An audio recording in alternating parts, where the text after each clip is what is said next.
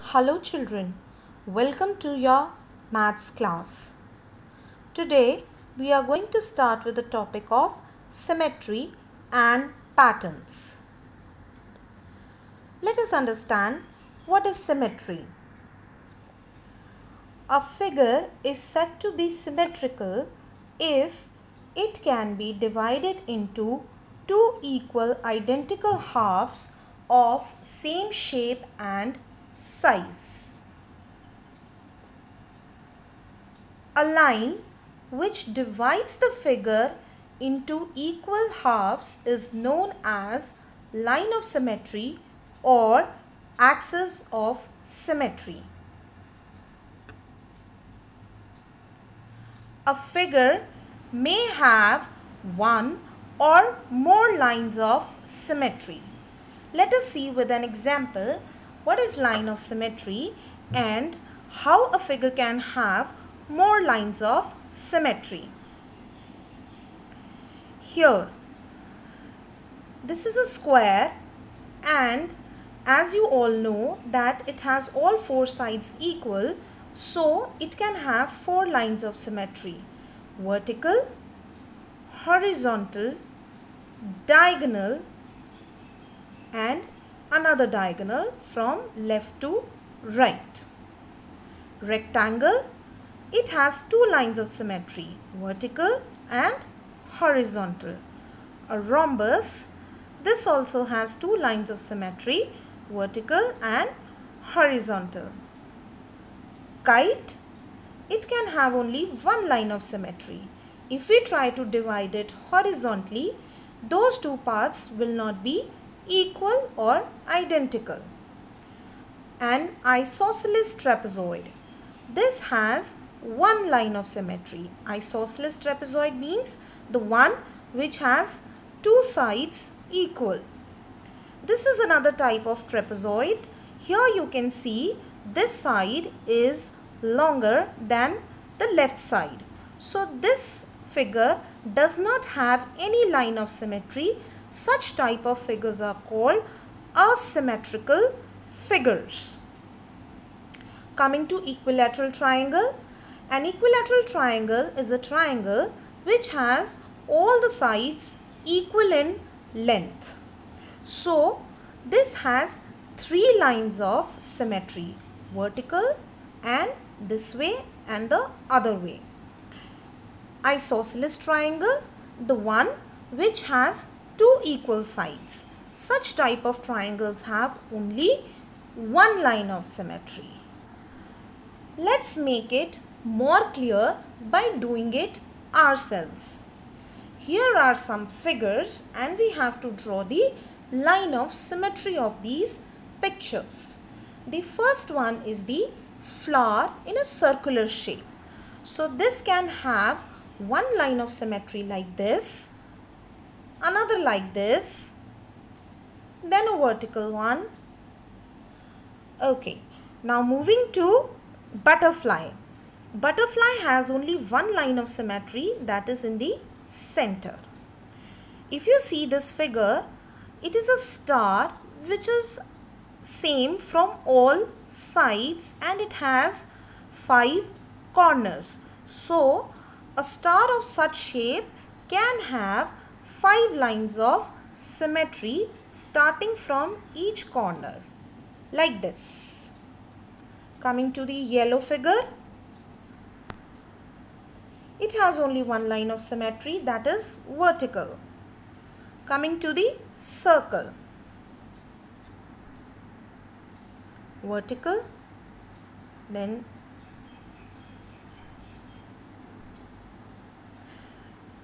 now you see in this circle it has 5 lines of symmetry, but we can draw many more lines of symmetry. A circle is same from all the sides, so any line passing through its center will divide it into two identical halves. So any shape which is circular, that can have infinite number of lines of symmetry, right? For example, if we take a round clock, that will also have infinite lines of symmetry. If we take a tire of a cycle, that will also have infinite lines of symmetry. Similarly, this shape, it is also kind of circular shape. This can also have many more lines of symmetry, that is one horizontal or other ways also. Coming to the last figure, it is a heart shape. This has only one line of symmetry. These are the alphabets which we use in our languages. Now, some of them are symmetrical, some of them are asymmetrical. You can see all the letters above: A, B, C, D, E, H, I, M, O, T, U, V, W, X, Y, K. All these are symmetrical. They have either one line of symmetry or more than one lines of symmetry. But the one which are at the bottom, F, G, J, L, N, P, Q, R, S, Z, all these are asymmetrical alphabets. They do not have any line of symmetry. If we try to draw any line of symmetry of these, that will not divide it into two equal identical halves. Symmetrical half or the mirror images. These are the images which are exactly the same on the both sides, left hand side and right hand side of the line of symmetry. We try to complete the one given in the example. The first one is already done. It is a square which is exactly same on both the sides. Now let's see the other one. This completes a heart. The next one completes a triangle, oval, hexagon and a rhombus. And the last one is a rectangle. We have drawn the other half which completes the figure exactly the same. Nets of 3D shapes. Now we know that 3D shapes like cube, cuboid, we are formed by a use of certain nets. These are the nets. A cube has 6 squares joined together. A cuboid has 4 rectangles and 2 squares joined together. Triangular prism, 3 rectangles and 2 triangles. A cylinder, you will be surprised to know that it is formed by a rectangle and 2 circles. Pyramid, there are 4 triangles and a square. Pyramids can be of different shapes. Some have square bottoms, some have rectangular bottoms. So accordingly the center part will be different. Continuing the same topic, it is now we will discuss about patterns. Tessellation. Tessellations are designs that fit into each other without any gaps or overlapping. When we form any design without any gaps, such kind of patterns usually you find in your house where tiles are there, like in the bathrooms or floor tiles or wall tiles. Let's see some examples of this. Now you can see there are 6 patterns drawn in front of you, and you see that each pattern or each tile is fixed with the other without any gap, and they are forming a beautiful designs also. Here square tiles are used alternatively, red and yellow. Here there are arrows which are fixed in 2 different directions, one from left to right and other from right to left. Here square tiles are fitted together with the small diamond or rhombus shaped tile. Same way the other 2 designs are also created using multiple tiles. You must have seen the examples of such kind of tiles in or the tessellation patterns when you make jigsaw puzzles. To complete any design, you fix them together. They should not overlap. There should not be any gaps also. So that is a jigsaw puzzle is also a very good example of tessellation. Moving further in shape patterns only. These are the shape patterns. Such patterns follow some rule to make it more, to continue the pattern. Red, blue, red, blue, red. So according to this rule, the next one should be blue, then red, then blue, and then again red. Now here a yellow triangle, green rectangle, yellow triangle, green rectangle, yellow triangle. Now next should be green, then yellow, then green, and then yellow. Now upward arrow, then right arrow, down arrow, up arrow, right arrow, down arrow, and we will follow the color sequence also. Down is supposed to be purple, up is supposed to be pink, and right is yellow, right? Next, red, black, red, black, red, black, red, black.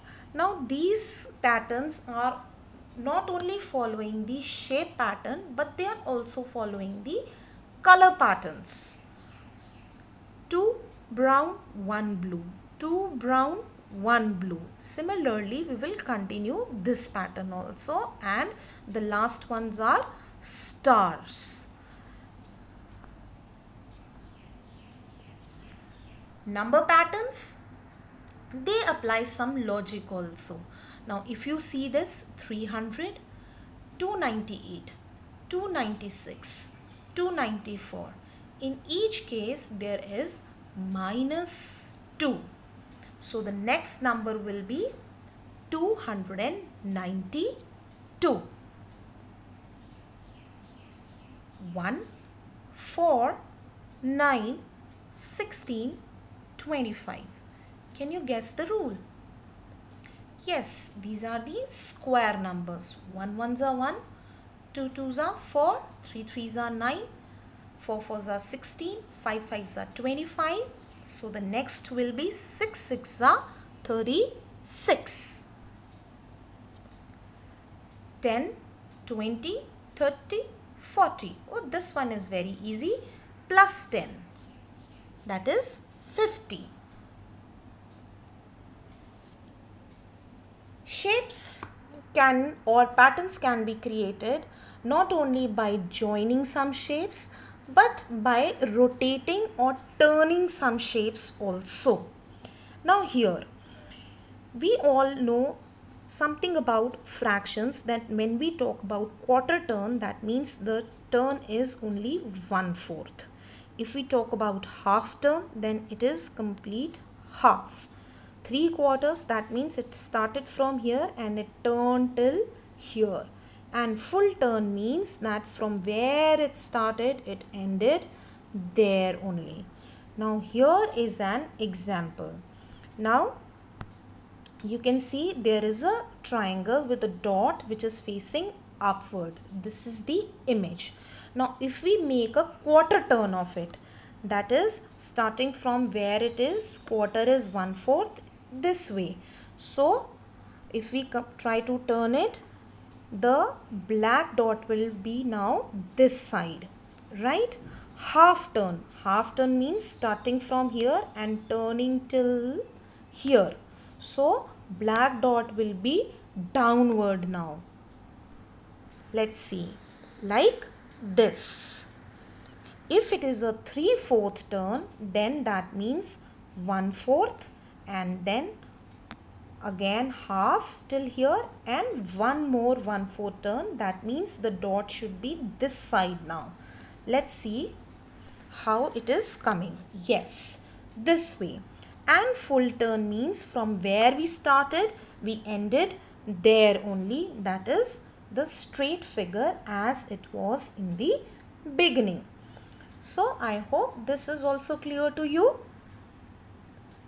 The only way to learn mathematics is to do mathematics. Do practice sums and you will master the concept. Thank you.